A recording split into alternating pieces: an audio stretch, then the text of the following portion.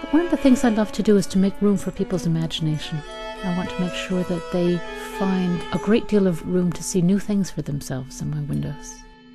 Designing windows for different buildings with different clients must be a unique experience each time. How do you approach that?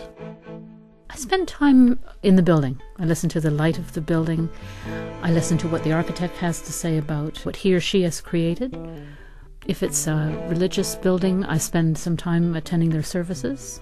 With secular buildings, I try to attend some kind of social function. And I put all of that together and spend time making a whole series of sketches.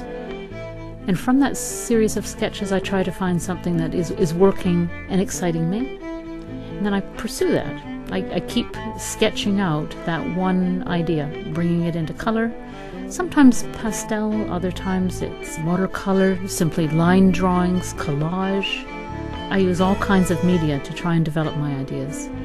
And once I feel really comfortable with the idea, I present that to the client. So then, do clients have a lot of input into how their windows are going to look?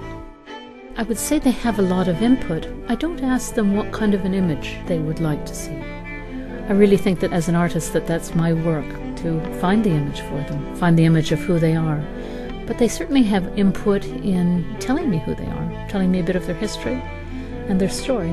And that's what I use as a foundation to build my windows.